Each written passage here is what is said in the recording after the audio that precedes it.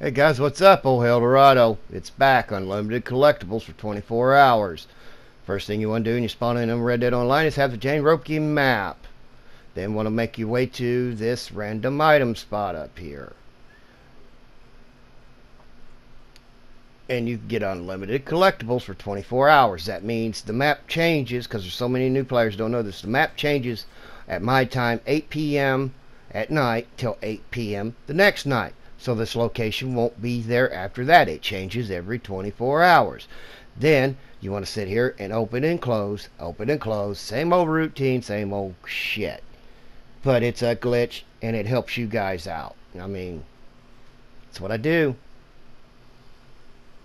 If it's on the map, I'll put it out. But I will say this, I'm not going crazy with these like it was before. I'm not. I'll put out a little hotspot every day for you.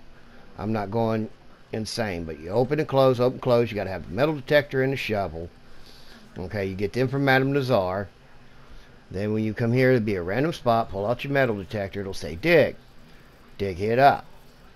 No more hotkey disconnect. And a lot of people, oh, it don't work. Well, it works. Okay, if you do it exactly like I say. Now you see in the right hand corner, penny shows up, then the XP. As soon as the XP shows up, close application. Then go back into free roam. Xbox, I do not know.